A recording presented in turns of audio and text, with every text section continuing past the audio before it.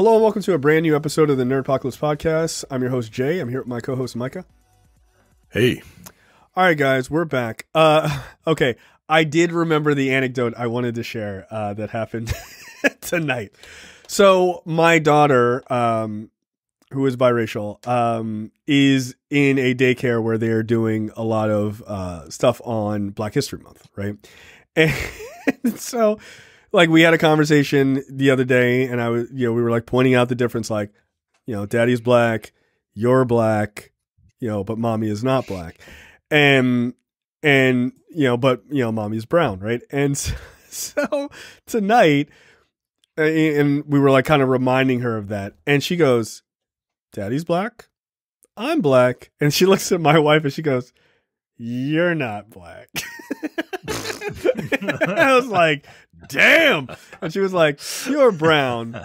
Tata, who's my daughter's grandfather, she was like, Tata's brown. She was like, you're not black. You're not black. You're not black. You're not black. But she thought my wife was black because my wife has jet black hair. Like that, she thought that was the reason. And so she was confused as to how I could call myself black the other day because I have a bald head. She's just like, I don't get it. I mean, her logic is sound, right? Like her logic is sound. Like, well, she's got black hair. You got no hair. You're the brown one. Right. Like, I don't know. Like, yeah, she's fucking hilarious. She is so funny. All right. Let's jump right into it. You watched the Afterparty. This is on HBO Max, if I'm correct? No, this is on Apple TV Plus. Apple TV. Okay. So it's a murder mystery and a comedy. Kind of like Only Murders in the Building is a murder mystery and a comedy. Yeah. But this is very different. It stars a bunch of people. Tiffany Haddish, who's playing a detective. Sam Richardson. That name doesn't ring a bell. For all you Veep fans out there, he played he's the black guy? You know who he is. He's the black dude, He's right? the black dude. Yeah, he's hilarious. Yeah. This dude is hilarious, man. Yeah, and I hope that this is like the beginning of seeing this actor become like really big. You know what I mean? Like he's had a pretty good rise over the last couple of years. Yeah, he does interesting things, and I wish nothing but the best for this dude. He's hilarious. He's hilarious in this. Zoe Chow, Ike, Baron Holtz, Ben Schwartz, Alana Glazer, yes. Dave Franco. So yeah, a lot of people in this thing. Okay. The premise is it's a high school reunion, and everyone goes back to Dave Franco's apartment. Dave Franco plays like a Justin Bieber type, right? Makes sense. And everyone goes back to his apartment. He gets pushed out of a window and dies. Oh, wow. And Detective Tiffany Haddish comes in, and she needs to question everybody, right?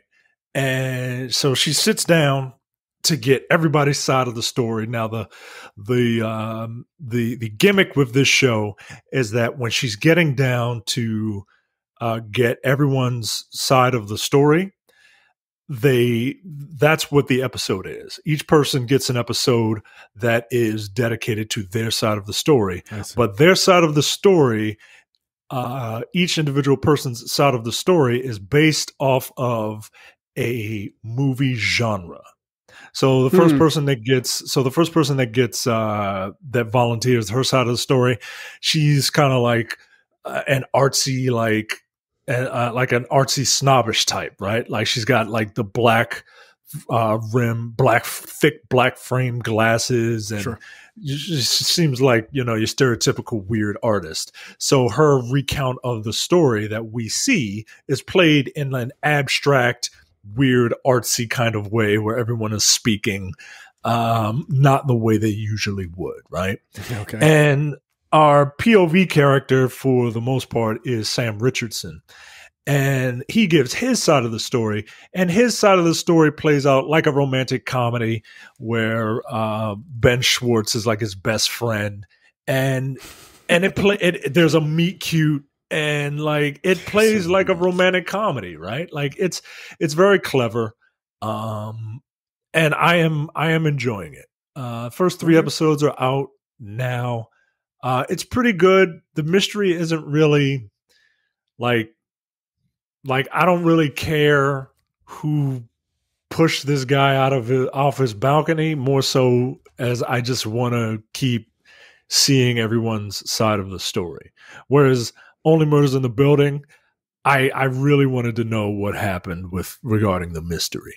Right. But yeah, I recommend it if you have Apple TV Plus. They're only like 30 to 50 minutes. So it's not a huge commitment. Tiffany Haddish is funny. It's nice to see Tiffany Haddish as like a detective. Like, yeah, she's still funny, but like I don't think detective when I think Tiffany Haddish. No, not at all. Yeah. But yeah, I enjoy it. It's a fun show. All right. So I watched another murder mystery, Murderville. This is we talked about this on the trailers last week. This is with Will Arnett, and the hook for this is each episode is like 30 minutes. The hook for this is that Will Arnett and everyone else in the cast is like in on it, but they have a different celebrity guest every episode who doesn't have the script. So they're just basically improving based on the things that are being fed to them. And they're trying, at the end of the episode, they have to try to solve the murder that's going on. It's hilarious, and I laughed my ass off. I just watched the Conan O'Brien episode. That's the very first one, which is pretty good to go into because Conan is excellent at just going for it. Like he's super good at it. He's a funny guy. Like he just naturally is really funny. And like there is some pretty hilarious moments, especially Will Arnett like breaking and other people breaking as they're doing it. Like it's not filmed live, but it's like they just leave in all the breaks, right? As you know, Conan says some like wild shit. Like there's a scene, you know, not to spoil it. I mean, it's just straight comedy, but there's a scene where they're in a restaurant and they're talking to the suspect, and they're at it's like a Sloppy Joe's restaurant, and Will Arnett just keeps putting this extremely hot sauce on Conan O'Brien's food that apparently is actually hot, and so he's like, no, keep eating it. It's really good. You're not slopping up that Joe enough, and he just keeps fucking pouring it on, and Conan O'Brien is eating it, and he's trying to like stay normal as he's trying to ask these questions that are on a notepad. It's fucking hilarious. And then there's just some great moments of them just trying not to break on some of this like ridiculous dialogue. But it's pretty funny. It's pretty funny. I like Murderville so far. The second episode is with Marshawn Lynch, which 100% I cannot wait to watch. Because I think he's going to fucking crush it because he is nuts. But yeah, look, the episode with Conan O'Brien at least was quite funny. So yeah, if you like sort of just improvisational comedy with people who really know what they're doing, yeah, I think Murderville really works, especially because everyone else has a script. So like they're saying the thing they have to say while Conan is almost like trying to push them off the script a little bit. Like, because he's a comedian in his own right. Like, so he's being like slightly adversarial to them, which is pretty funny. Like this little girl is like, well, what happened to like the murder in the first one is a magician mistakenly actually saws his assistant in half, right? Killing her. And she's like, well, when is the lady going to get put back together? When are they going to finish the trick? And Conan like leans down. He's like, she's dead. She's really dead. She's left this mortal coil. And he just like starts like going and going and going. And this little girl is just like as stoic as she can be trying to deliver these lines. It's really quite funny. She's like, well, that's really sad. And he's like, she's fucking dead. Like, it's just funny. It's funny. Yeah, so I definitely recommend Murderville on Netflix. Next up, you watched Nightmare Alley. I did not have a chance to watch this. You probably should. It's really good. Yeah, no shit. I mean, I don't really know what to tell you. It's a neo-noir psychological thriller directed by Guillermo del Toro. and it's based off of a novel. So there was a previous film called Nightmare Alley, but it's not a remake of that movie. It's more so a remake of the book. And when I finished reading the synopsis for the previous movie, and then I read the synopsis for the previous book. Yeah, this follows a little more like the book. The previous movie has a little more of a happy ending. This doesn't have a happy ending. It has an ending that is closer to the book. So Bradley Cooper plays this dude who kind of gets swept up into this this carny troupe, and while there, just performing some odd jobs, he learns how to do mentalism. You know, that bullshit shit that bullshit stuff that John Edwards does. Yeah, John Edwards. Your grandmother just died. No, she didn't. Right. Shut And up. he's learning, but all that shit is a carny trick, folks. And he's learning how to he's learning how to do hot readings and cold readings. Hot readings are when you kind of get information on your mark so that you know some previous information about them so you can appear to know things. Cold reading is just like guessing based off of things that you kind of know about human beings in general. Cold reading is very, very impressive. When done, when you see it done. And he becomes really, really good at it. He eventually leaves the troupe. He goes to become a John Edwards, right? And he starts doing like private seances for people. And he does one for someone that he should not have done it for. And the movie just kind of plays out from there. Yeah, man, it's really good. Bradley Cooper is awesome. This takes place in the 40s, and Bradley Cooper is wearing a fedora in a lot of his scenes.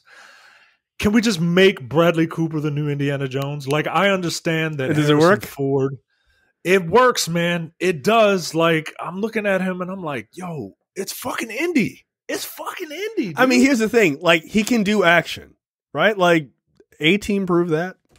I don't give a fuck what nobody say. I love that movie. It was ridiculous. But he was awesome as face. Trash. No, he was great as face. Man. It was great. Bradley Cooper, I really want him to just be Indiana Jones now. And I know Harrison Ford is not going to give up that role. The day that Harrison Ford gives up that role is the day that Harrison Ford is dead. Yeah. I understand that.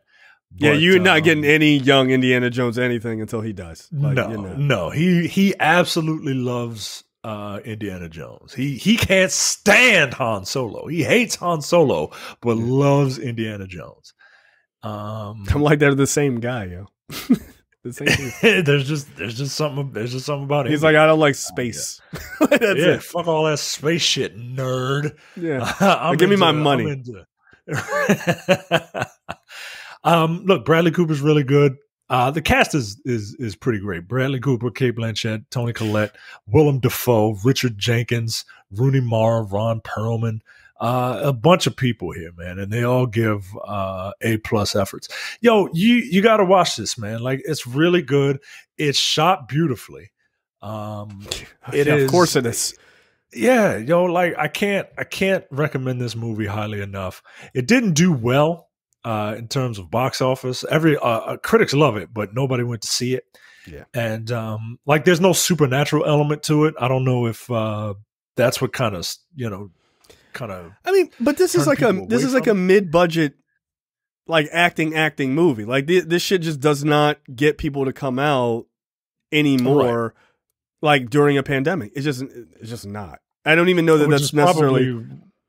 Go ahead. Which is probably why it's on HBO Max so soon, right? Like, hey, it came 45 out, days, yo. 45 days. Yo, it came out December 17th in the US. And now here we are. Like, all right, man. Look, that's what I'm saying, yo. Like, but that's what I'm saying, dude. Yo, movies like this is perfect for me. Right, because I actually kind of want to sit and watch this at home. Like I kind of do. Also, I have a child. Like the fuck, I'm not gonna like. The reason why I didn't watch it today is because I wanted to wait and watch it with my wife. So we'll probably watch it tomorrow night. Like it's She's gonna have to close her eyes for some of the scenes. Oh really? Like violence? It's not a bunch of supernatural stuff, but there's violence and like Guillermo del Toro does not. Okay. All right. Okay. All right. You have to. You ain't gonna mind it. Okay. Got it. I'm just saying. All right. Like he don't shy away from. There's no supernatural. There's no like aliens and weird shit. But like he don't shy away from. He don't shy away from getting gory. All right, that's fair. That's fair. I'm okay with that. Yeah, no, but that's my thing is, dude, it's 45 days. Like, it's not that long. By the time a movie comes out, you're like, damn, I wanted to see that. You're like, you forgot about it, and then it's like, oh shit, it's on Hulu. Like The Last Duel's on Hulu, like in HBO Max. I'll get around to watching it eventually, like maybe next week. But like 45 days is not a long time, guys. Like that idea, why don't they do day and date? Why? Why, dude? Yeah, you really don't have to. It's 45 days, yo. If you can't wait that long, go see it in the theater. Well, I don't want to see it in the theater. Well, then fucking, I don't know what to do. Like, I don't know what to tell you. 45 days is not that long. Especially for a movie like this that people were saying is fantastic. Yeah. Also, Kate really Kate Blanchett looked great in the trailer. Yeah, she just has a vibe about her, man. I like Kate Blanchett, man. I just do, and I've liked her before Hella. I know everybody is, right. They saw. Go watch Hella. other movies, guys. And look, I get it. Right? I didn't hate her. I didn't hate seeing her in that. She looked great. There's not a lot of women in Hollywood, and I'm not trying to like objectify her or anything, but a little bit. She has a sultriness that is not a common. It's just not a common thing in women in Hollywood anymore. Like, there's just like objectively like, wow, that woman is really attractive. Like, that's one thing, but sultriness is a different thing. It's like a slow burn kind of thing. Like, it doesn't matter how old she is. You just like, she's just got a vibe about her, and it's just different. And like a lot of women just don't have that. Not in Hollywood. Yeah. Anyways. Helen Mirren has that, right? She does. Like, she's got that vibe. Yeah. Like Helen Mirren is what, 70-something? Yeah. It worked on me. What's the name has that vibe? Like, Angela Bassett has that vibe. Like, Angela Bassett is super fine, but it's like she's got a sultriness to her. It's just like, that shit is timeless. Like, it is absolutely timeless. Like, you're not going to find any like, oh, there's a 20-year-old like hottie in Hollywood. Like, that's not sultry, yo. Like, they're just attractive. Like, that comes with like confidence and like and of age. Like, sultriness is like regular hot chicks are like regular porn girls, but like sultry chicks are like seduced by a cougar porn women. You know what I mean? Yeah. like that's the vibe that they kind of give off. Yeah, that's true. I'm into it. I just looked up sultry actresses just to see who they list. Like, Jessica Alba is not a sultry actress. Jessica Alba, like, she's super fine, but like, nah, yo. Halle Berry, I would not argue. As she's gotten older, I could see that. I could see it, but like initially, no. Angelina Jolie, that's accurate. Yeah. She's got a sultriness to her. Yeah. Salma Hayek. I can see it. Yeah, she's gotten older, man. especially now. Yeah. Like now. Yeah, I can see it. Yeah. Scarlett Johansson is an incredibly attractive person.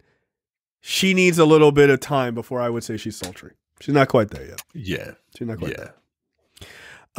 Yeah. So there you go. Charlize Theron. Getting there. She's getting there. She's working on it. All right, let's. So I watched the latest episode of Peacemaker. Micah, you have not watched it, so I'm not going to talk about it sort of in depth. But yeah, it's a fun one.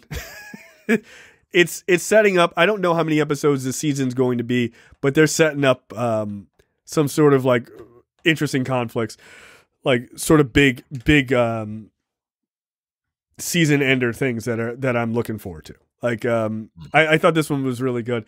There's a lot of time between Peacemaker and Vigilante in this episode, which is pretty great. Because that guy is what is it?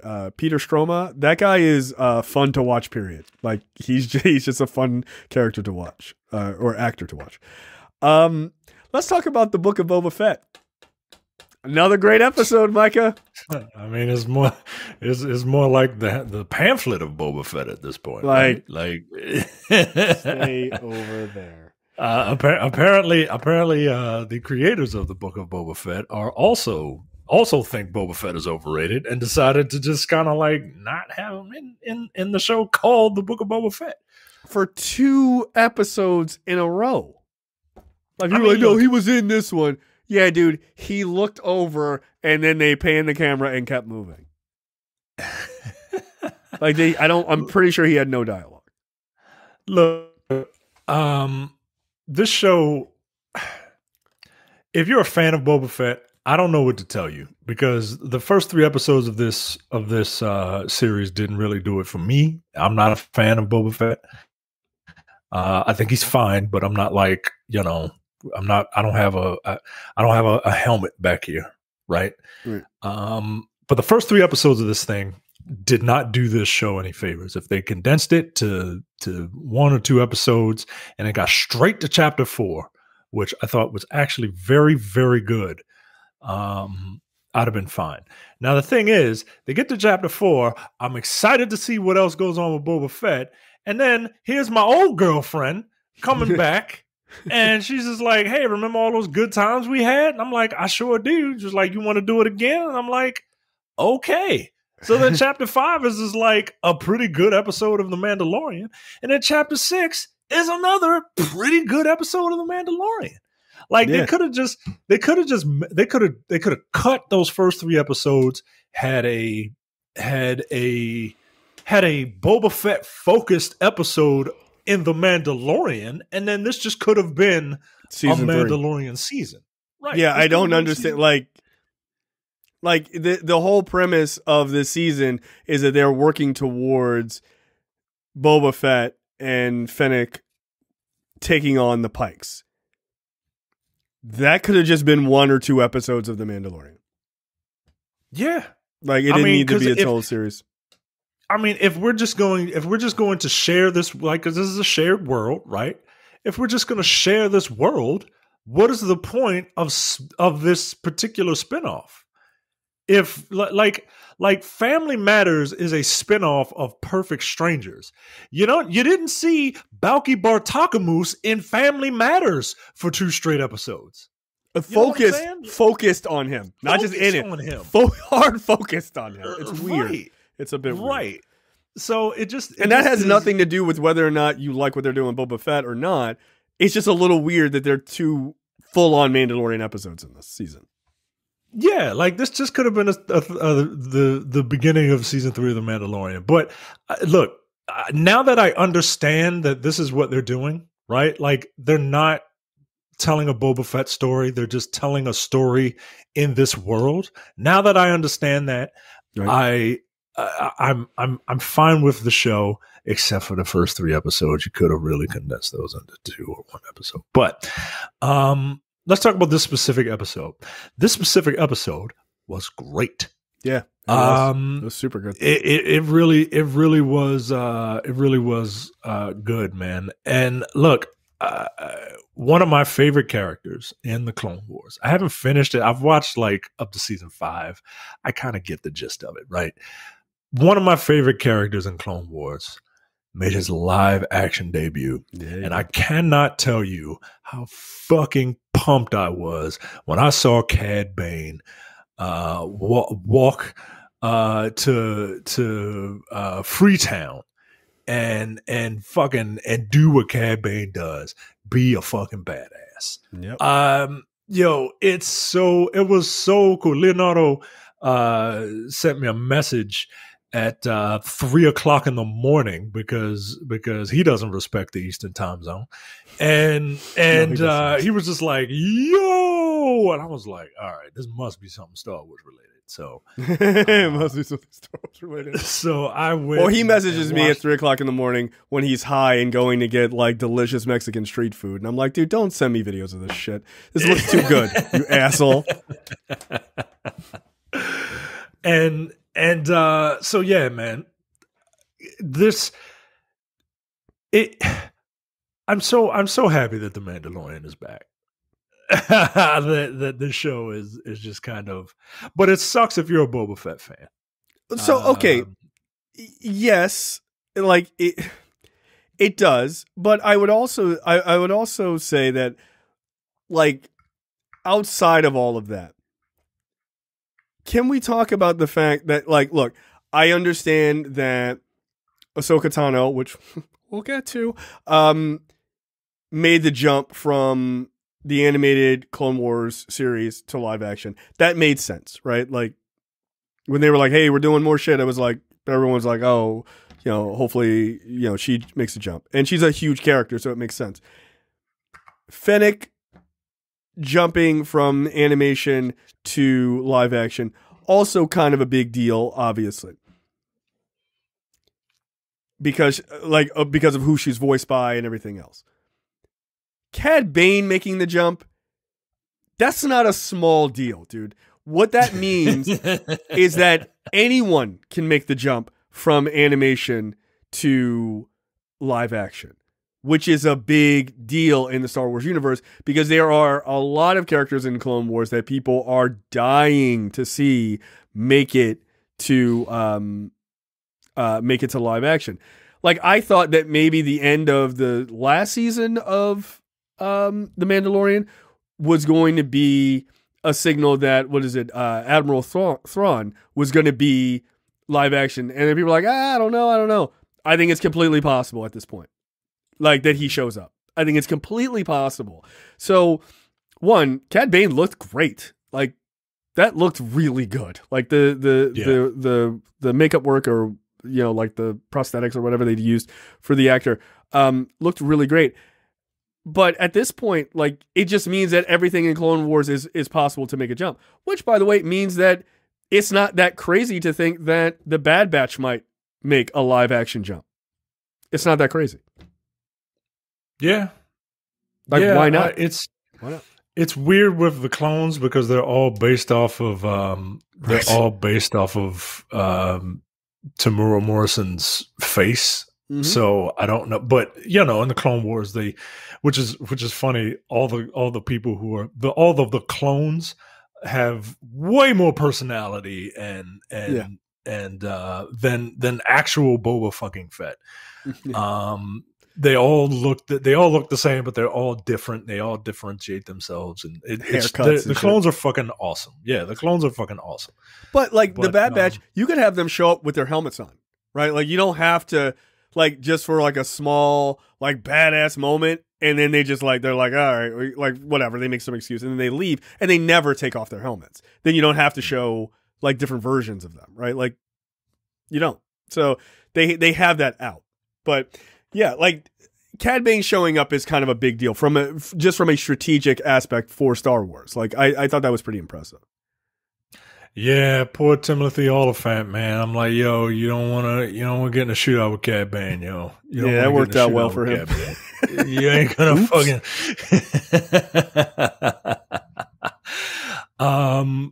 Look, I'm not mad at Luke Skywalker's appearance. No, you know how he looked technically. I think they're getting. Look, if you're going to insist if you're going to keep insisting to use this technology, you got to use it, because that's the only way you're going to get better at it. I know everybody had a big problem with it in Rogue One. It did not look good. The one dude didn't look good. I thought Princess Leia looked okay, but she wasn't on screen as much. See, I thought she looked worse than Tarkin, actually. Like, for me personally, I think you just got used to seeing Grand Moff Tarkin in that. It just didn't look like looking at a picture of Peter Cushing and looking at that Grand Moff Tarkin. It doesn't. Oh, well, they look like Disney characters. Like they looked ridiculous, but yeah, go ahead. Yeah, and I'm the opposite. I think Leia looked good because we didn't see a lot of her in the movie. You only saw like 2 minutes of her. But you know, I haven't seen that movie in a long time, so maybe it's just me. But yeah, I'm not mad at it. I think they're getting better. The lip syncing is, you know, they need to work on that. Because it's, you know, it you can tell Mark Hamill was just you could tell Mark Hamill was not there.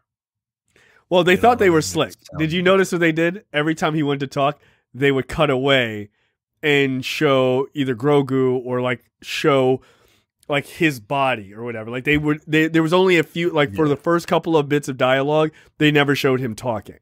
It was always like he's talking as he's walking away or something like that. So yeah, eventually then they were like, all right, we got to like show his face. But it was marketably better than the season finale for The Mandalorian. Yeah. So look, man, I can't believe I've turned around on this show, but I'm very curious. How many episodes is it? 7 or 8? I think it might only be 7. I think next week is the season finale. Wow. I think so. Now, here's the thing. I don't think this should be the season finale. I think this should be the series finale. This should only be a limited series. It doesn't need to be more than this season. It just doesn't. It doesn't. I mean, just have Boba Fett show up in The Mandalorian from time to time if you want to. But I don't think you need an entire series about him. That seems incredibly clear. Yeah, no kidding. At this point, you might as well. Just consolidate, and because you're playing around in this world anyway.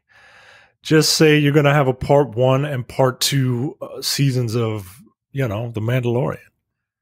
Yeah, or just call it like, you know, Star Wars Ground Wars, some shit, right? Like just rebrand all of it. You know what I mean? And just have it be the show, and your POV character will be Din Djarin. And I don't know, but yeah, we'll see. I'm looking at the Wikipedia. I'm looking at the Wikipedia entry for the Book of Boba Fett. Under critical response, they have a chart. It is the Book of Boba Fett percentage of positive reviews tracked by the website Rotten Tomatoes. It's not high, if I recall. It's pretty bad. It's funny because it goes in the 80s. This is by episode? Hold on. This is by episode? All right. Now this is critics. This is not fans talking. I think this is critics, yes. All right, go ahead. All these people who told us we were fucking bullshit and dumb. Go ahead. Read it. So episode 1, between 80 and 85. Episode 2, 90. Episode 3, between 60 and 65. There's a huge fucking dip. Yeah. As you get to because episode 3 is fucking terrible, dude. It's terrible. It is. It's terrible. Off. That's where a lot of people were like, yo, I'm not watching these fucking little speeder bike assholes. I'm not watching this. This is trash. No. And then episode 4, which I really enjoyed, jumps up to 85%, right? It's the best. It's the best one. Episode 5, 100%. Episode 6, 100%. Yeah, dude. Yeah. Yeah. You know why? Because people like The Mandalorian, dude. They do. And look, I would argue that episode 1, you're trying to get to know what's going on.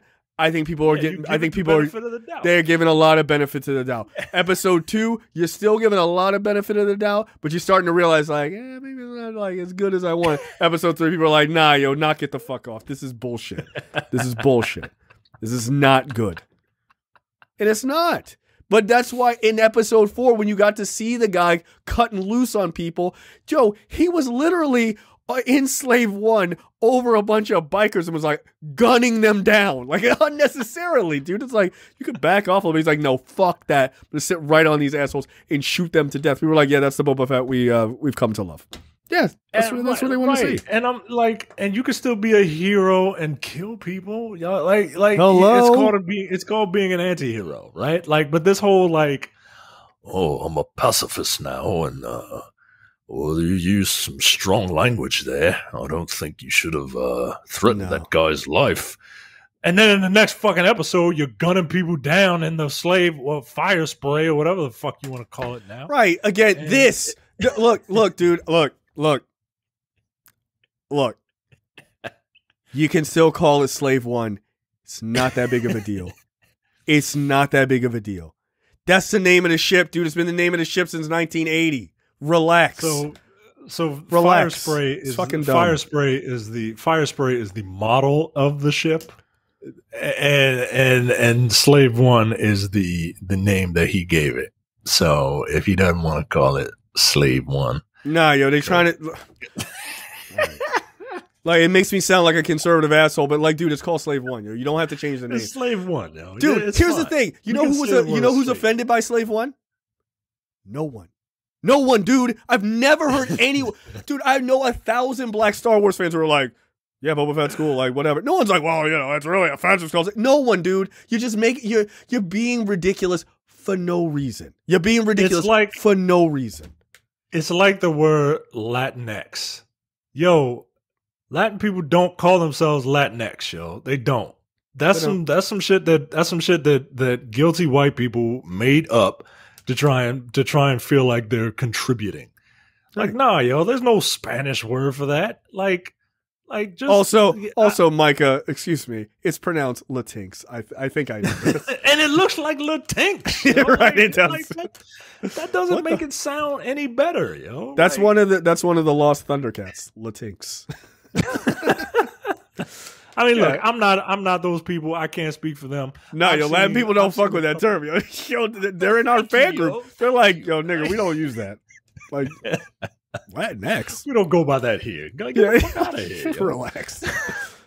Like, I'm Mexican, yo. Like, just Mexican, you know. I'm you know, whatever, you know. Like, just say the place I'm from. Like, just say the place I'm from. You don't have to try to dump us all into one bucket. I wish somebody would try to call me a Negrix. Like, yeah. What the fuck? All of you together. All of you. You're a Negrok. Like, nigga, no. Shut up. Like, no, I'm a Baltimorean. Knock it off. Yeah, so, like, you don't have to change the name of Slave One, yo. Like, it's just, like, I get it. You're trying to be, like, really overly cautious. It's just unnecessary. When the Book of Boba Fett got announced, people were like, they better change that name. And it was like, #change Slave One. And it was, like, a huge thing. Then I'd be like, okay. But, like, no one said anything, dude. No one cared. You literally brought controversy to a thing people weren't even thinking about. Hey, did you think about Slave One? No, dude. It's fucking Star Wars. Just shoot the people in the ship. I don't care. I don't give a fuck. Like, come on, man. George Lucas is married to a black woman. He can do this. It's fine. Yeah, like, you didn't have to change the name. That's fucking dumb. So, like, but we also got Ahsoka Tano in this episode. Surprise! It was like, what the fuck? Like, again, Disney thinks they're slick. They're like, oh, you're not watching? We dare you not to watch it. We dare you. Luke is in this episode. Ahsoka Tano is in this episode. The Mandalorian is in this episode. Grogu's back. You just not gonna watch it? You not gonna watch it? Yes, you are. Cad Bane is in it. Jesus you Christ. Know, in terms of like an actual story, like there's a lot going on. Yeah. Or there's a lot of like fan service and stuff. But like these shows were done before they aired. Yeah. So I'm very, very curious. Right. It's not like they saw the critic response and then they were like, let's film a Mandalorian episode. Like, that's not what happened. Right. So I'm very curious to know, like, what, like why? Like, why was this show rolled out like this? It's very weird. It's very odd, man. It's very odd. But look, I'm not going to complain. I'm digging it now. I'm looking forward to the next week's episode. It's now appointment television. It is now, yeah. It is now. Yeah, I was like, wait, who's this other guy walking up? And I was like, I could see part of his face was blue. I was like, yo, is that Cad Bane? Are you serious? All right, fine. God damn it. God damn it. But yeah, the second, and then he like pulled out the I made him a little fucking, I made him a little shirt, made out of Beskar. Like he handed it to him. It's like, is he gonna choose to be a Jedi or is he gonna be a Mandalorian foundling? Like, are they gonna I assume he chooses to be a foundling, which is kind of dope. But maybe, yeah, maybe. I mean, maybe he doesn't, and maybe it's time to move on, right? Like to make sure you keep it fresh. Yeah, for for season 3 of the Mandalorian when it actually begins, and not episode 0, episode 0.5, and probably episodes 0.75. Right. So there's only 7 episodes in Book of Boba Fett. So next week is the season finale. Wow. All right. So it's gonna be like go for broke, right? Because like this is the big fight with the Pikes. So let's see, they got Fennec, they've got Mando, they've got probably Ahsoka Tano is probably going to join the fight, I'm sure. They don't have much else in the way of muscle. Not a lot. Yeah, I just don't. I'm very curious how this is going to. I'm very curious how this is going to end. Yeah. And I assume we're going to get Grogu's decision. Like that's got to take up a pretty significant. That story has to take up a pretty significant portion of the episode, which is gonna. I'm very curious. I'm very curious how they're going to lay this out, man. Like, of all the people that we've seen, like, are we gonna see Carl Weathers' character come back? Right? Like, I mean, maybe. I mean, who knows? I would hope that they would kind of save some stuff for the Mandalorian proper. But like I said, if this is what they're doing, like just rolling it all together, we're just doing it all together, and we'll just call it whatever because we have to kind of differentiate. But like we're just doing it all together. If that's what you're doing, then yeah, anything's nothing's off the table. So. Hey, you never know. Bo-Katan and her crew could show up. You never know. You don't know. That'd be dope. They were fucking badasses, man. So, yeah. Look, I agree with you. I'm all in, and it's now appointment television. But it's only appointment television because they have literally done a complete 180 on this show, and it's fucking wild to watch. It really is. So, yeah. All right. Wow. It was a very odd episode. I was like, okay, I'm in. All right, let's get into topics. Den of Thieves Pantera. What the fuck? So Gerard Butler's sequel is gearing up for a spring shoot. I still haven't seen this movie. I heard it's very good for, a dumb action movie. It is pretty. It's pretty good for a dumb. I heard action. It's fun. I heard it's fun. I won't say good. I'll say fun. It is. It's idiot heat. That's what it is. It's dumb idiot heat. Wow. And like, it's got some pretty good action sequences. It does. Like, Gerard Butler does a pretty good job. And O'Shea Jackson Jr. He's fine in it. It's one of the worst impressions of anyone ever. At the last moments of the movie, but other than that, I enjoyed Den of Thieves. I'm surprised it took this long to get a sequel off the ground, but because of COVID, that makes sense. Yeah, I'll watch it. 100%. This has to go to some sort of streaming service. Like, I'm not seeing this in theaters. Like, I'm not. Like, knock it off. COVID has to be completely over. Like, it has to be completely over for me to see this in theaters.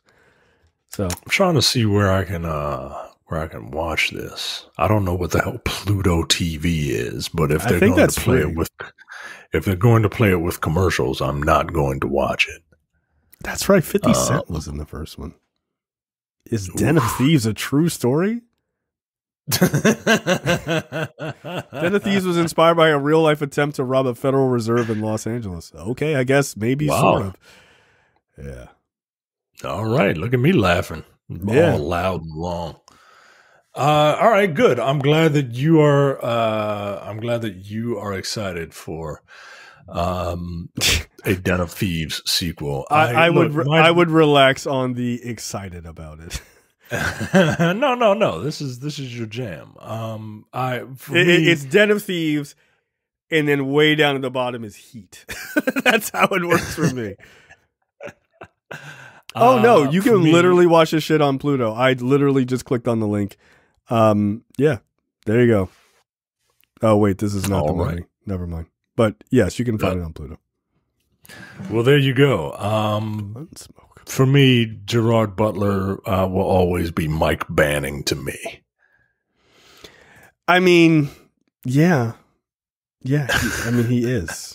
He is. Those movies are terrible. Well, yeah, they're all terrible, but I enjoy them. They're all stupid.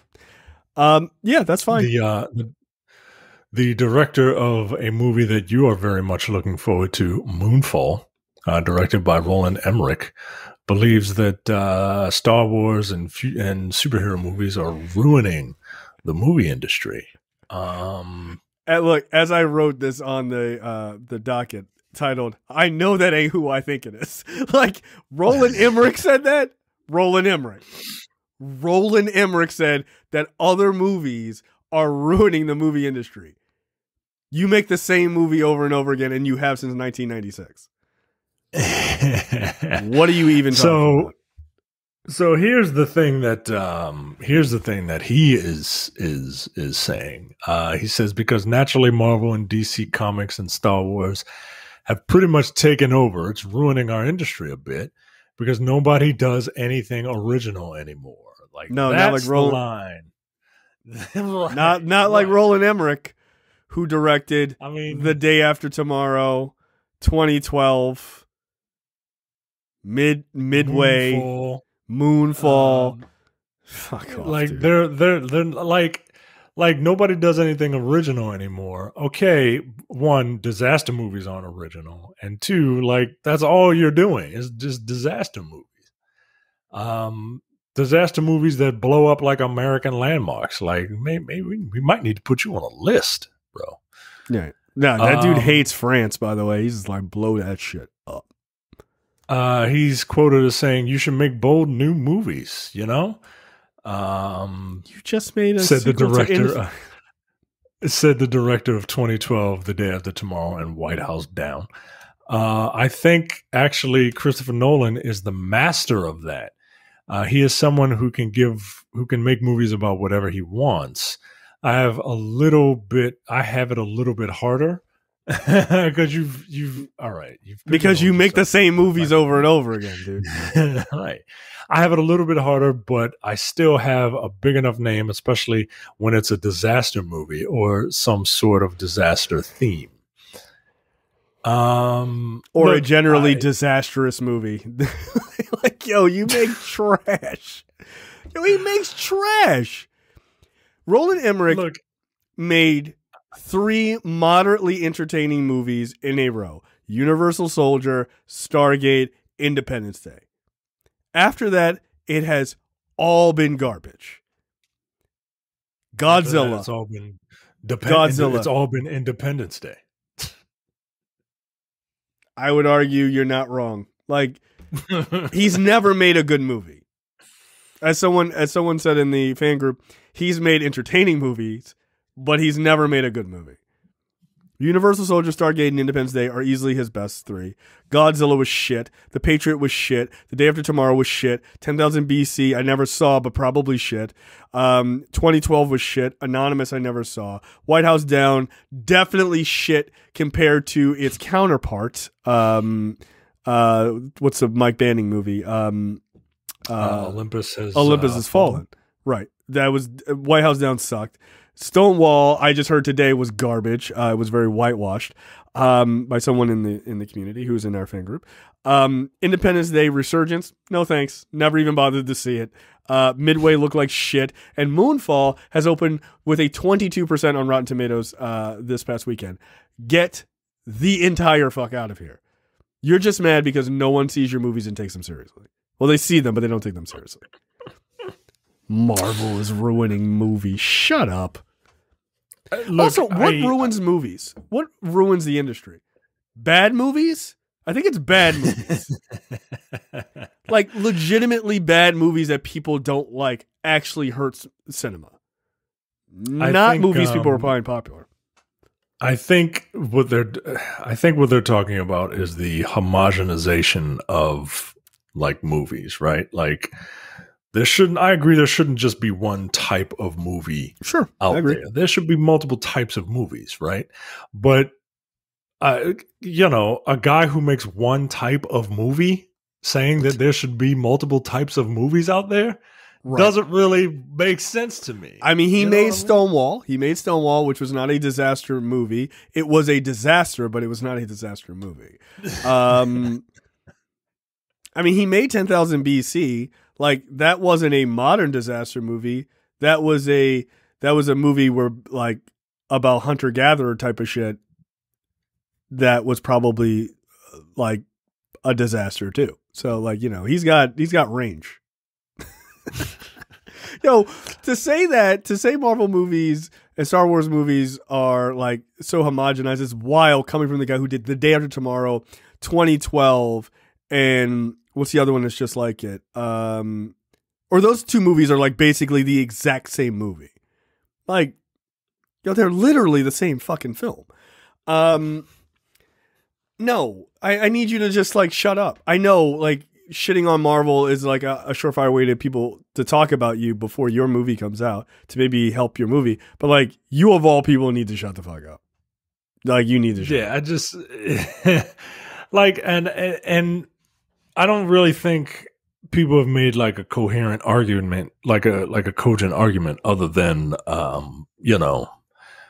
man, there sure are a lot of these. Okay. Like, but you guys all grew up on Westerns that you love and were influenced by. It's the same thing. It's the exact same thing. You know how many fucking Westerns there were? Like, that genre got beat to death. And it had decade-long runs.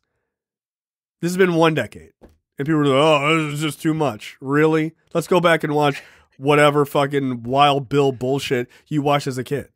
You watched from the time you were 4 years old until you were like 25. Knock it the fuck off. Again, I need Roland Emmerich to never say anything. I want to see Moonfall because it looks dumb, not because I think it looks good. Yeah, I don't know if the Moonfall Twitter account caught your sarcasm. No, but it told me the moon will be waiting. Which I thought was awesome. Good for them. Look, I'm happy to wait the 45 days to see Moonfall. I'm 100% happy to wait 45 days. Yeah, once I don't have to like contribute to it, I'll watch it. And I'll probably be upset. Oh, it's Lionsgate? So I don't know who's going to actually like. I don't know who's actually going to have that, but like somebody big is going to have that. Yeah, it's going to be on Hulu. It's fine. If they do, they do. If they don't, they don't. I don't really give a shit. Halle Berry.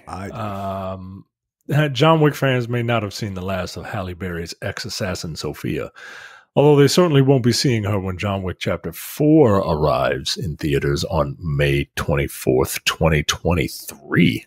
I didn't know it was that long ago. Berry confirmed in an interview with IGN that she is not appearing in the next John Wick movie.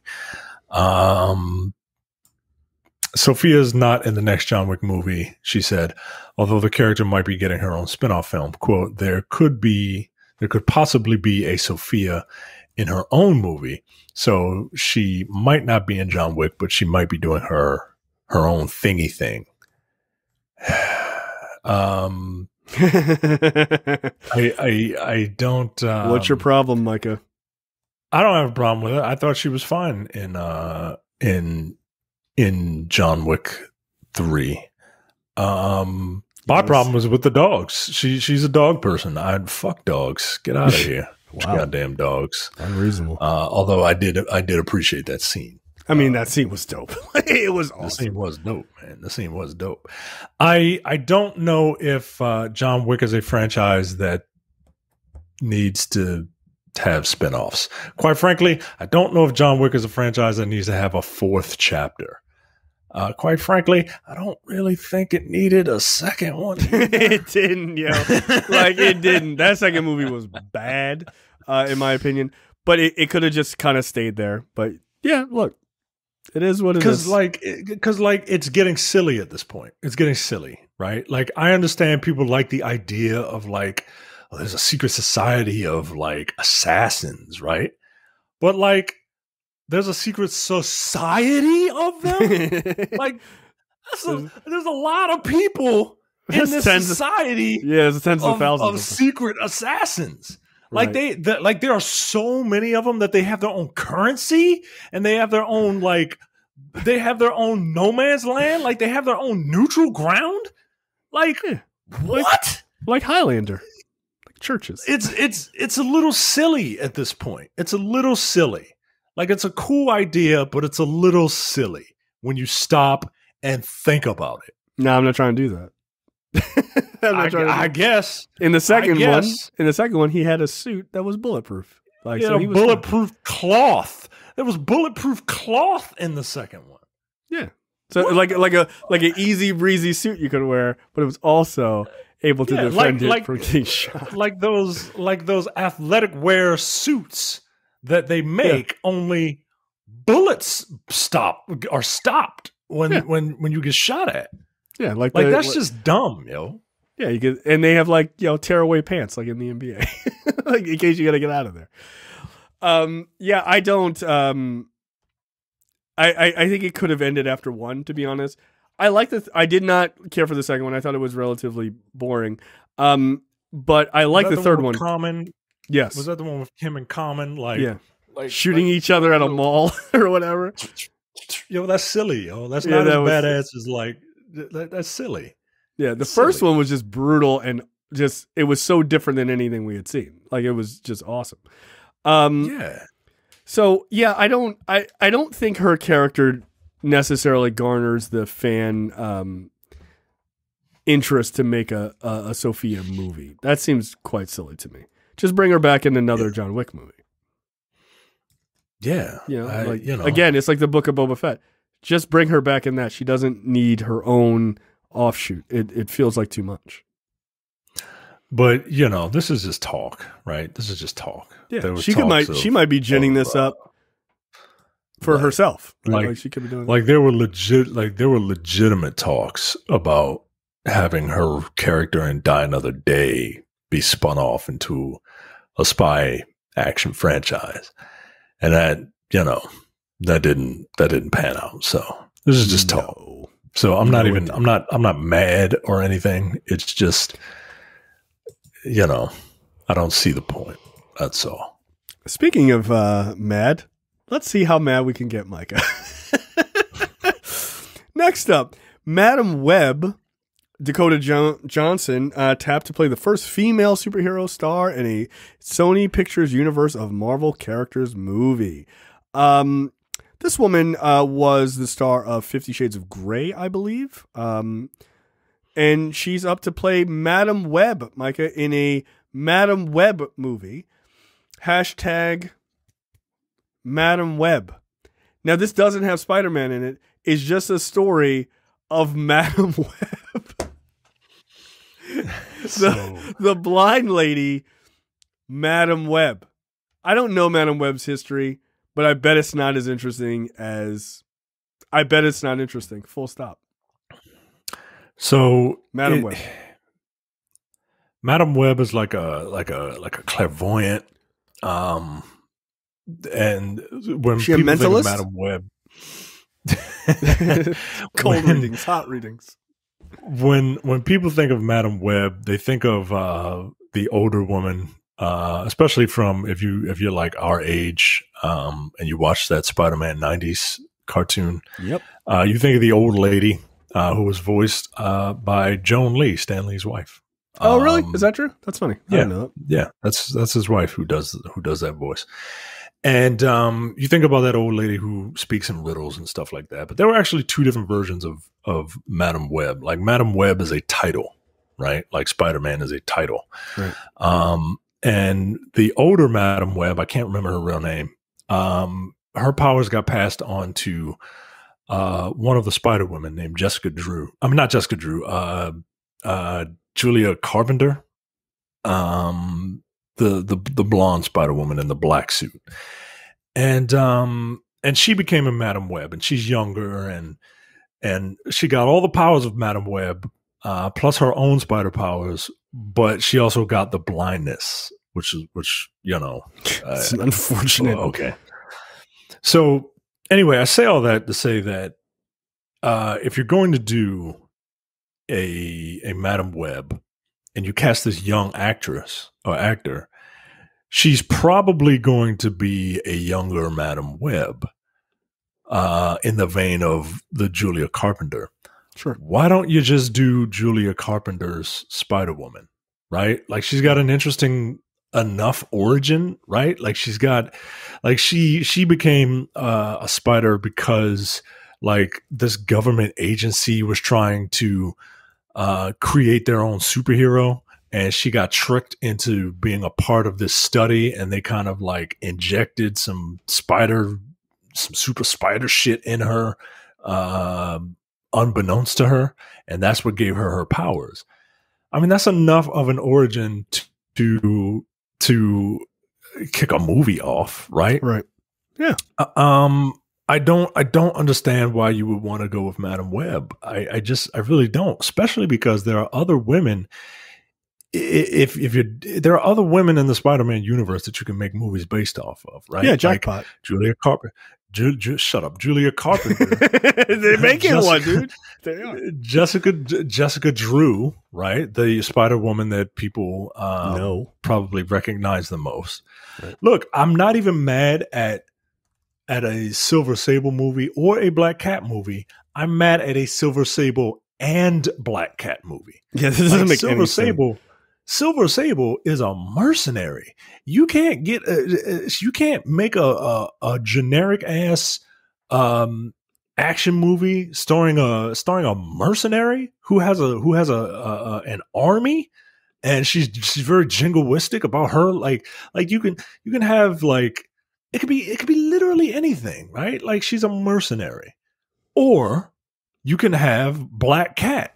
Like she has an interesting enough origin. She's a cat burglar, yo. Like you can't make something from that. Like no. There are plenty of characters that you can like base movies off of that aren't villains, right? That aren't villains, right? Because Silver Sable is a villain. Black Cat is a villain. She's like a anti-hero. They're both anti-heroes, right? Oh, okay. They're both anti-heroes. Silver Sable is a mercenary. She's a gun for hire. Like she does good things, she does bad things. She's a perfect anti-hero, especially for this time period that we're in now, where people like their heroes to have shades of gray in them. Right. Like it would be perfectly fine to do a Silver Sable movie. I just don't know what they're doing. I don't think they know what they're doing. I think that's also the point. But here's an idea. You have entered into a time where the multiverse exists. Just do Ghost Spider, dude. Just do Ghost Spider. If you can get the same actress to come back, that'd be great. If not, it's okay. Cast a new young lady from a different universe where Gwen Stacy loses her Peter Parker, he dies, and then she becomes fucking Ghost Spider. Look, that costume is already fucking iconic. It looks so goddamn good. Everyone is now familiar with her from the animated movie Into the Spider-Verse. Like, just make a Ghost Spider movie, dude. Like, There you go. It's Yeah, not that fucking hard. I think they would. I think they would cast someone new, right? Haley Steinfeld does the voice for Ghost Spider in that animated movie, and she's already a Marvel character. But no, I meant that doesn't necessarily mean anything. No, I meant. Oh, you mean cast Dakota Johnson or something like that? No. Who played Gwen Stacy in the Amazing Spider-Man movies? Emma Stone. Emma Stone. Like, like I'm just saying, like, if she didn't want to come back as Emma Stone from a different universe, like, just pick another just get another blonde actress to play Gwen Stacy, because you can just do that. It doesn't matter.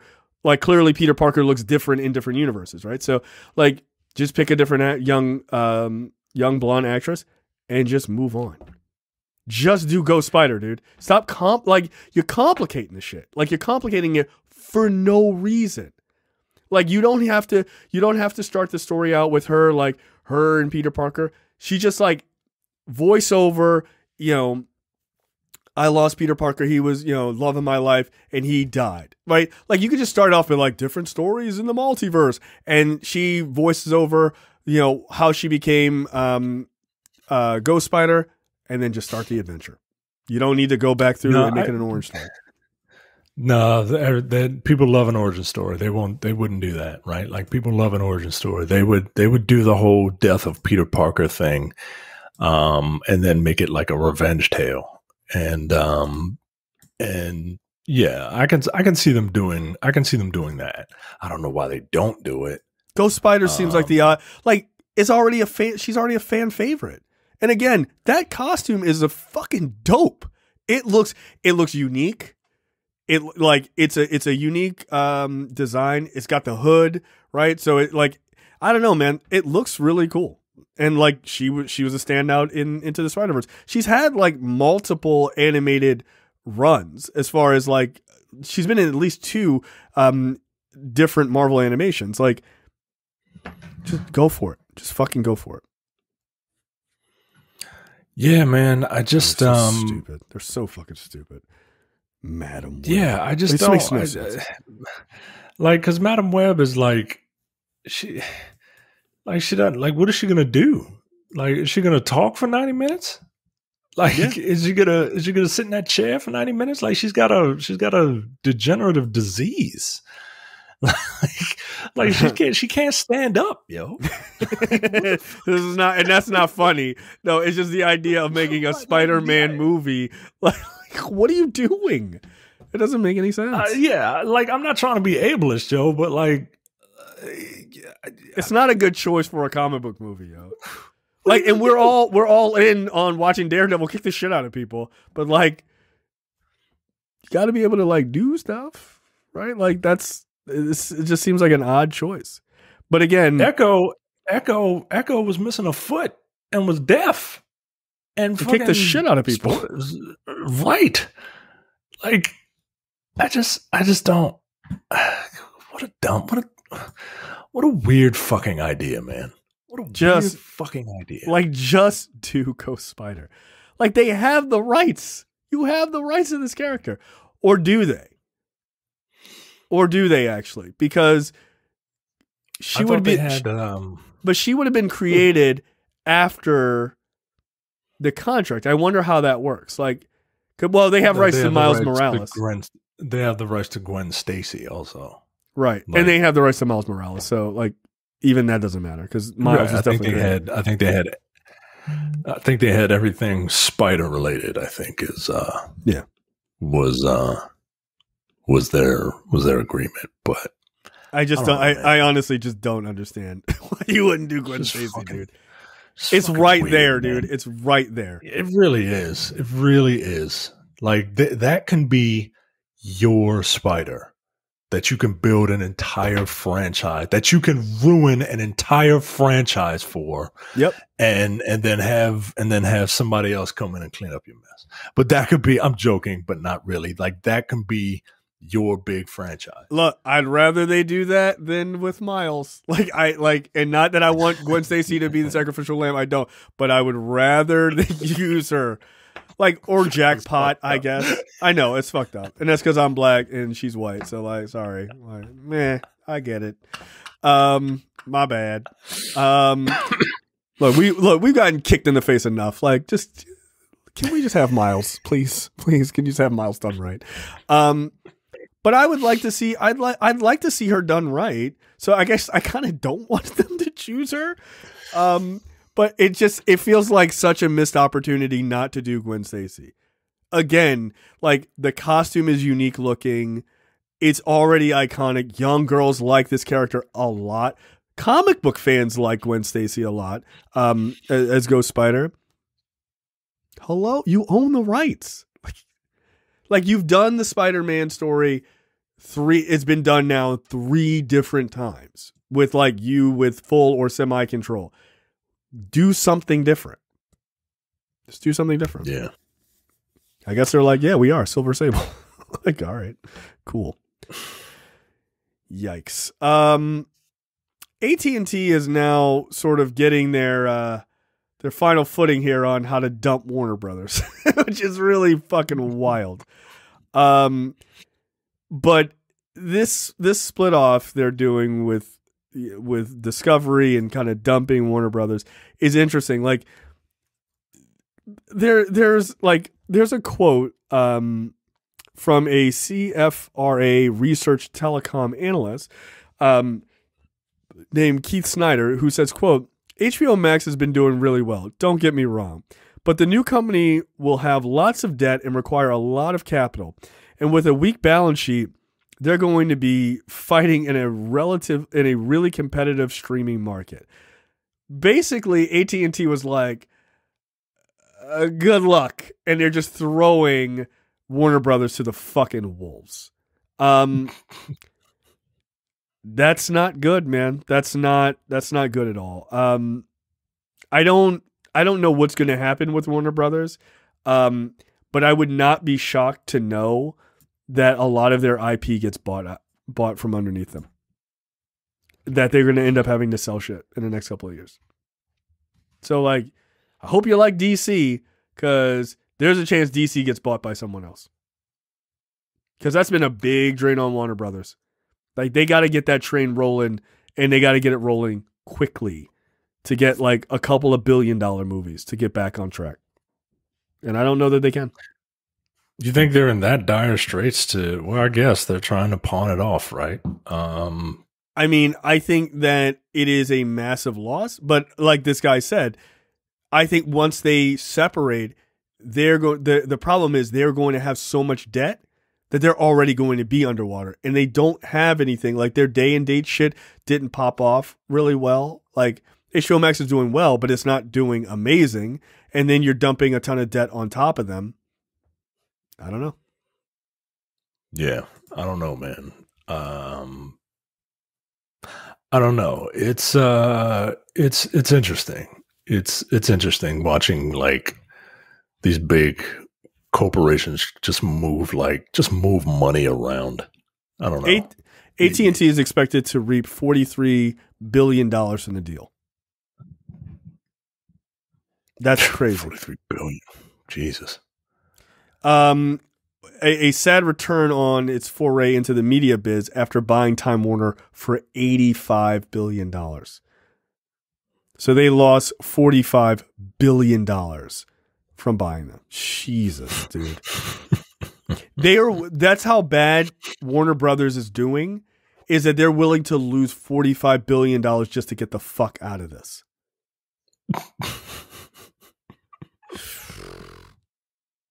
Good Lord.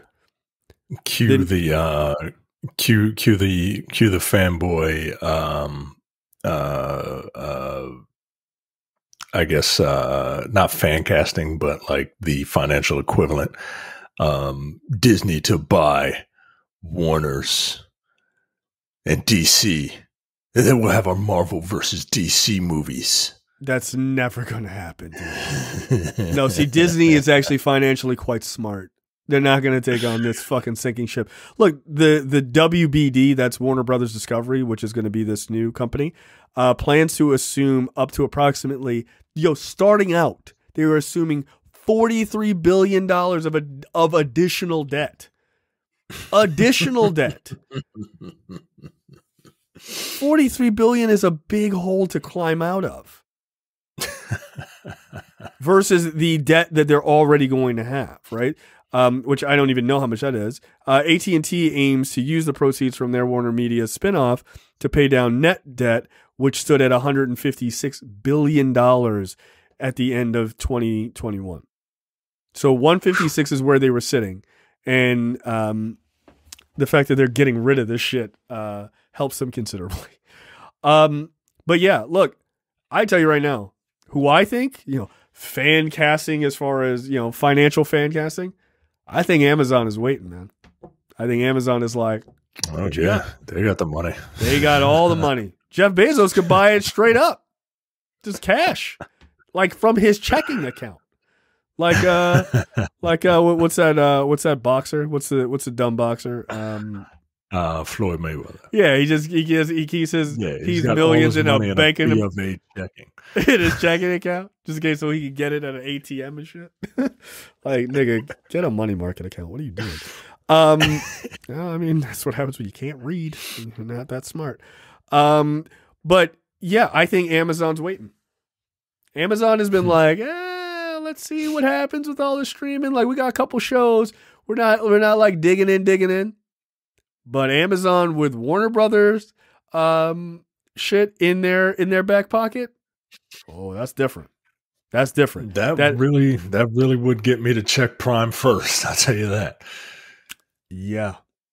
Because right now, Prime is very much an afterthought. Like the only reason I booted up Prime is because Sundance just happened and Amazon picked up a couple of movies that I want to see, and so I have to set like reminders for myself to check Amazon Prime for those movies because I'm not gonna do it, and I really want to see those movies.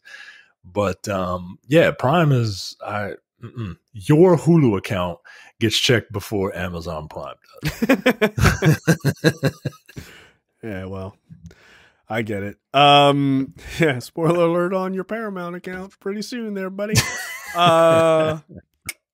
So yeah, look, I think Amazon is the shark circling, man. And I think Amazon has plenty of money. $43 billion in debt has nothing to them. It's nothing to them. Nah.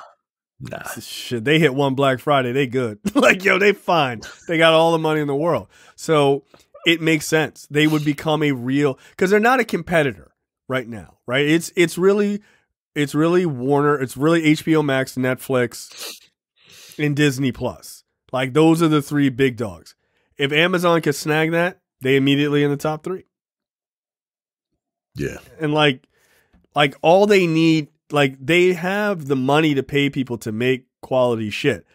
All they need to do is have the mechanism. Like, all that Prime shit, dude, you buy Warner Media and you have HBO Max, you already have this fairly good. I mean, I know some people have problems with it. I never do, but like fairly good streaming service. And look, they have great tech people at Amazon. They could fix it if they wanted to, right?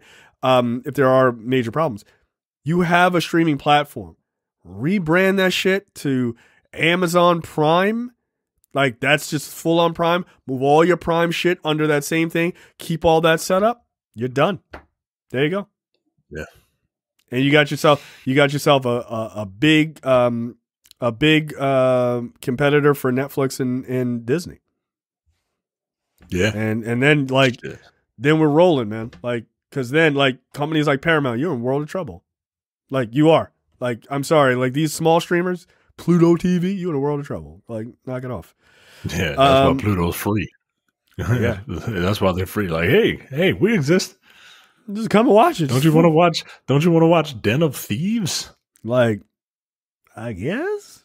Maybe. All right. What the fuck? Brought to you by JTD. What the F? Brought to you by JTD. I wasn't expecting that. So give me 1 second. Man eats raw meat for 78 days straight to see how long he can survive. Yeah, that feels like a mistake. Yeah, a carnivore is putting his love of meat to the test by conducting an experiment to see how long he can survive eating raw flesh every day. The man has so far managed 78 days consuming his favorite uncooked foods, including chicken breast. All right. Yo, wow.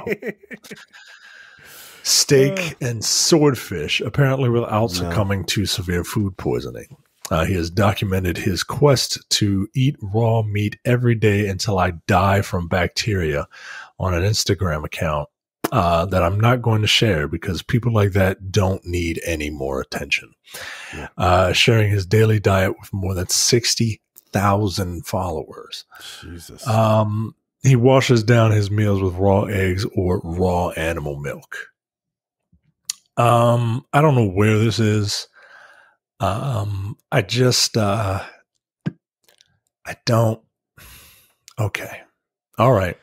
Okay. You don't. No, don't do that. Don't do that. Don't do that. I'm watching the video of this dude just eating a steak, just straight raw. One, cooking brings out flavor, so no. That's ridiculous. Two, that's really fucking dangerous to eat that much raw meat. Like your body is not built for that. Like they're like people who do like the carnivore diet. Yeah. No. They're like, the worst part of it is just shitting yourself. like you do. You have to take like MCT oil and all this other stuff so you won't shit your pants. I'm like, that doesn't sound like a diet I'm into. Like, you lose weight, bro. You get shredded. I'm like, yeah, because your body is like, yo, I'm starving because I'm not getting basic nutrients. This is a terrible idea. Right. I don't get this, man. I've never sought attention so much that I would do this. Didn't he say he's going to eat it until he dies? Yeah, he's going to see how long he can survive. And he's got an "I'm not dead yet" shirt on. Cool. Like, well, I hope you get your wish. I don't know what to tell you. Like, yeah, I kind of hope he does too, man. Like, I just don't. Yeah, I really don't understand the point of eating like this. Like, I just don't understand the point of eating like this. Like, even just eating a bunch of cooked meat and only eating like the carnivore diet is terrible for you. It's terrible for you. Like, oh, look at me, I'm doing it. Like, apparently, get a life, this is get a life. Apparently, he is quoted as saying, "When I started eating steak and eggs for breakfast instead of bagels and smoothies, I felt full for most of the day and stable. Instead of getting dizzy from carb crash, my pain started to go away." Apparently, a 56-year-old woman reveals that she feels healthier than ever after rejecting a vegan lifestyle in favor of raw meat and organs. From one extreme to the other. That's healthy. So there's a guy, you should look him up. He's on like Instagram. His name is Liver King.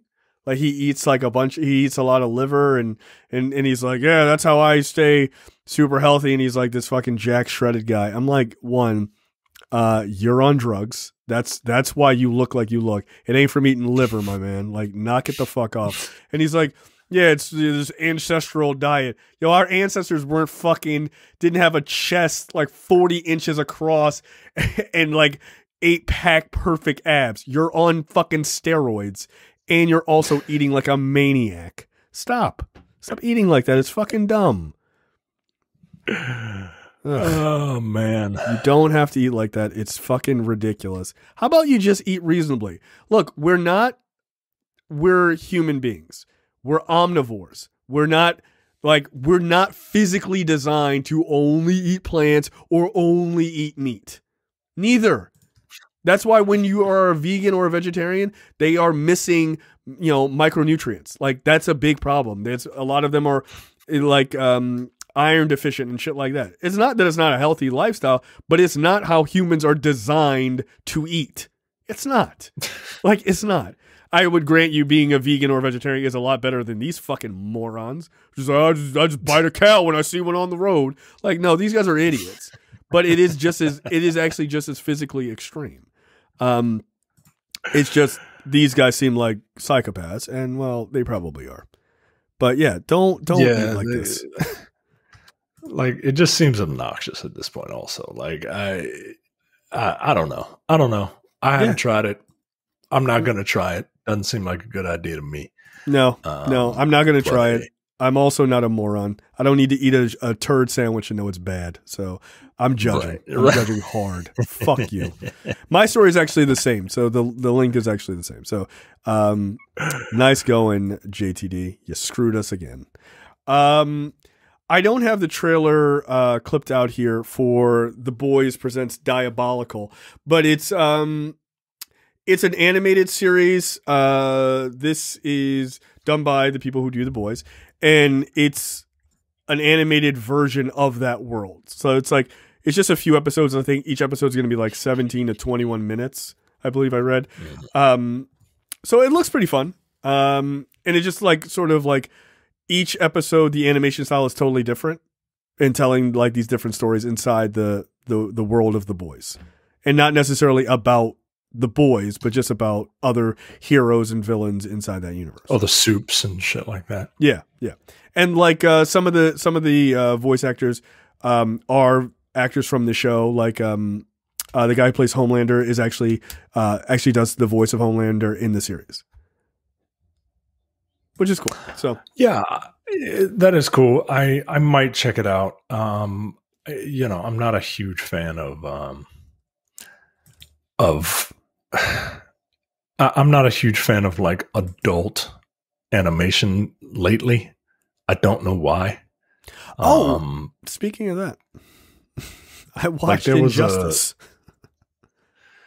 Yeah. Speaking of not being a huge fan of adult animation, that movie was terrible. I did not get it. Yeah, I wasn't feeling it. I thought Wonder Woman's characterization in that movie was not abysmal. Offensive. That's not the word. Yeah, abysmal. Right. Yeah, she came off as just like a stereotypical white woman Republican at this point, right? Goading Superman into being a fucking fascist dickhead, and then when he is a fascist dickhead and turns his fascist dickheadedness on her, she's like, how could you do this? All right, yo. All right, this is what you wanted. Shut up. Shut up. Yeah, that movie, that series had the series is pretty good, right? It's a good Elseworlds tale, but yeah, that movie was trying to do too much, man. Yeah, way too much. So up next, we let's talk about the trailer for Paramount Plus's Halo series. I'm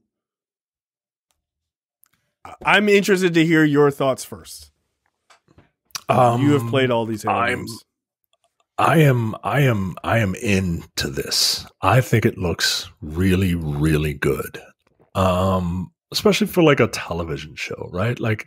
It looks slightly better than something you would see on the Sci-Fi Network.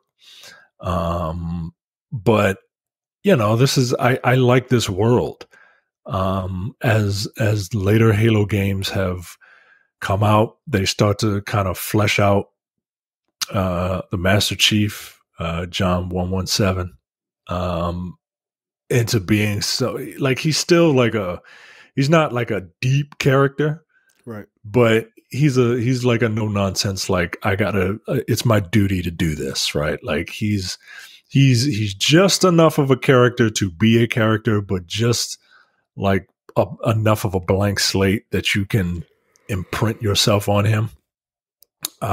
Which is, kind of the point in these first person shooters sometimes. Yep. And he's surrounded by a cast of actual characters. And that's what this looks like. The suit, really good. I was worried about how he's going to move in it, but, it looks good. The voice, I think, is the best you can kind of do without having Steve Downes actually give a vocal performance while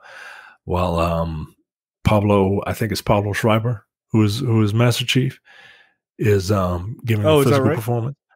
I think. Don't quote me on that. I think. But yeah, man, I mean, like that makes sense Spartans. because he's fucking huge. Yeah, he's a huge dude, man. Like Master Chief is supposed to be like 7 feet tall, 400 pounds, man, in that armor. Really? So yeah, the armor is heavy, dude.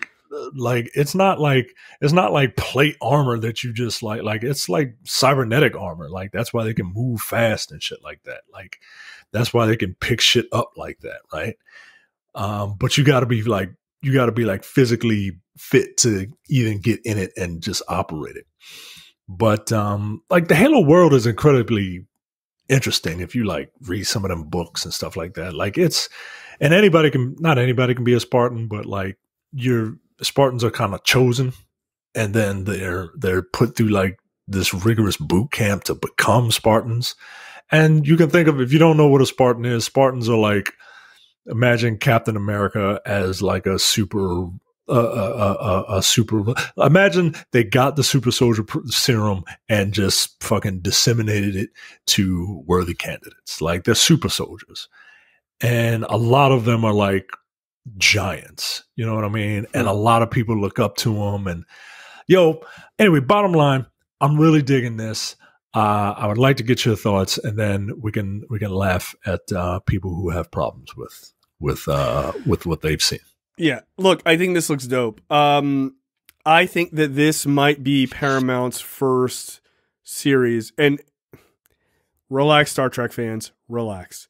Star Trek is still incredibly niche, and like it will always be. It just is. I think this is their first series that might get people to like really go out and subscribe to this. Like, I think this might be the crossover one. Look, I think it looks good. Like, I don't even think it looks good just for TV. I think it looks pretty impressive, period. The costume is dead on. I mean, but I've seen a bunch of Halo like cosplay. Like, people have just nailed that for years. I think it looks great. And look, I'm not a Halo expert. Don't come for me and be like, well, actually, I don't care. Well, what about red team, blue team? Like, just relax. I don't give a shit. But I think largely it looks pretty good. I think it has the same feel of like, what's the Amazon series? Fuck. It starts with an I. The Expanse? The Expanse, or E. The Expanse, right. It has that sort of feel to it to me. And I'm down for that. Like, as long as the dialogue isn't weird, like that show can be kind of weird sometimes. But overall, I think it looks pretty good. It makes me super interested in it. I'll tell you that. And I only played the first Halo game. But it looks fun. It looks pretty fun. Yeah, man, I'm digging it. So, some people obviously have opinions, and Cortana. You know who Cortana is? Yes, she's the non-thick woman who came over and talked to him inside the computer. Yeah, she's a computer program. She's the virtual intelligence that is in Master Chief's suit. That and she's had quite the character arc. Traditionally, Cortana has looked a certain way, and people are very upset that Cortana doesn't look like the Cortana that they know. So this Cortana, who is still a virtual intelligence, has very human-like features, whereas Cortana has kind of evolved from being a purple version of like the Star Wars like hologram thing to Cortana in Halo 4, which was ridiculous. Just Google Cortana Halo 4 and just tell me what your opinion is of that version of Cortana. And then Cortana has kind of evolved into looking. All right, yo, come on, dude. All right.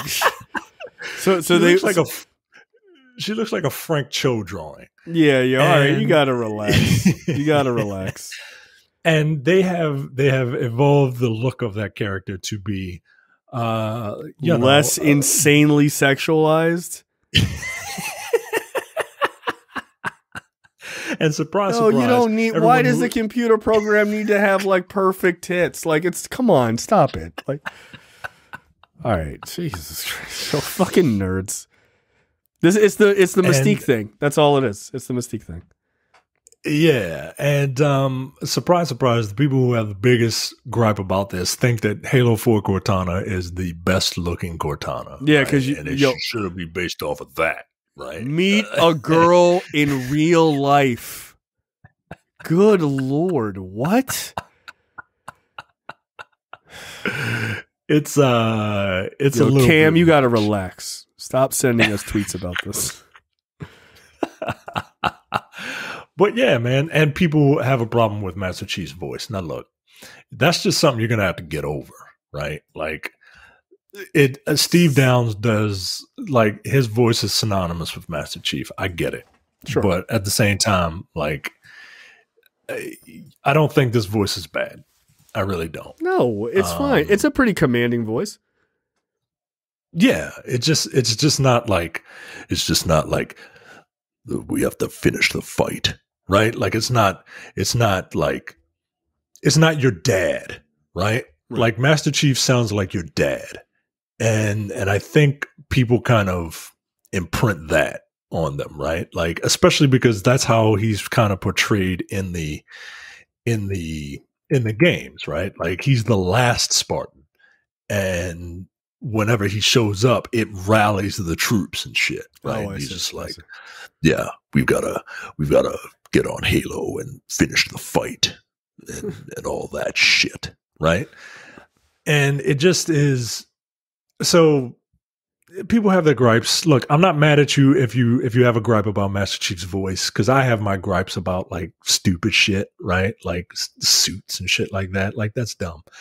If you're mad that Cortana's tits aren't fucking jumping around, yeah, you gotta relax. Yo.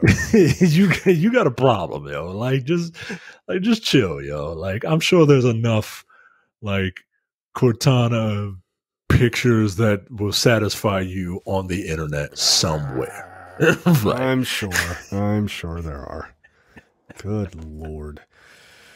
Yeah, look, again, I don't have those hang-ups because I don't know. I've touched a girl for real. But like, otherwise, like, yeah, I think this looks pretty good. I do. I think it looks pretty fun. Yeah. This is like March that this comes out. Like March 4th or something? Yeah, something like that. First of all, Pablo Schreiber is 6'5". Yeah, he's a big dude, man. Boy, howdy. Yeah, like that guy is huge. Tiara, this is a message for Tiara. If she ever listens to this, I don't think she will. Google Pablo Schreiber, and you're welcome. Yeah, no, she probably already knows who he is. She probably don't know his name, but she probably knows who he is. Yeah, just not know his name. She's like, oh, the white boy from Den of Thieves. I got it. He was in that movie. I'm like, yeah. And I like that guy. Like, I like that guy when he shows up in things. He's great. He's fun. Do they show, like, do you see Master Chief's face? Like, are they going to show his face in this, you think? I kind of hope not. He's Master Chief has kind of a Judge Dredd thing going on. Oh, okay. You don't really see his face. He's been described in books as just like a big corn-fed white dude, like just a big hoss of a dude, right? Like brown hair, and just like in the books they describe him as a child, and he was just kind of ugly. But like all kids look kind of ugly when they go through like puberty. You know what I mean? Like babies either come out looking like aliens or looking really adorable, and then they grow into like adorable kids, and then they grow into cute toddlers, and then they start maturing and like smelling funny and getting all like pockmarked and shit, and then that lasts for way too long. And then they hit their 20s and everybody's all sexy and shit. Then they hit their 30s, everybody's in their prime. Then they hit their 40s, and then they start getting gray hair. And then, it's all downhill from there. It's all downhill from then. Their body starts aching and shit. So. It's too bad for some of you.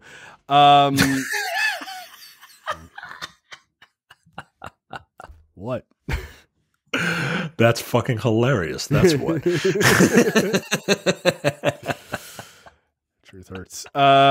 Like your knees. All right. So yeah, I think this looks pretty good. I'm interested in it. It's March 24th it comes out. So yeah, okay. I'm all in. I will check it out on Paramount Plus. But I do think this might be their crossover. Series. I hope it is. Look, I hope that works out well for them. If this doesn't do it, I don't know what will, because like you said, Star Trek is great, but when you say Star Trek, you think nerd, right? And there's nothing wrong with that. No, fuck no. I like Star Trek. Right. Like, quite frankly, more people need to watch and take lessons from Star Trek. Right. But it's just, Star Trek's just not like uber mainstream. So. It's not. But the second a Halo series comes out, that's very mainstream. Like, that is. Yeah. And that could get people being like, especially if it's good, and people are just like, oh, like, have you watched Halo? It's really good. You got to check it out. That'll move numbers. So I'm rooting for it, man. I hope it does work out. I think that would be awesome. So they just have not gotten a series that's really like gotten people super, super excited. So I'm hoping this is it. And they have like The Good Fight is a very, very good show. From what I understand, my wife, that's why we got Paramount Plus, right? Because my wife absolutely loves The Good Fight. So they got a couple things, but I think this would kind of, like you said, really, really kick it up a notch. So there you go. We'll see. Good luck to Paramount Plus. All right, that's it for us for this week, and we will see you guys next week. See ya.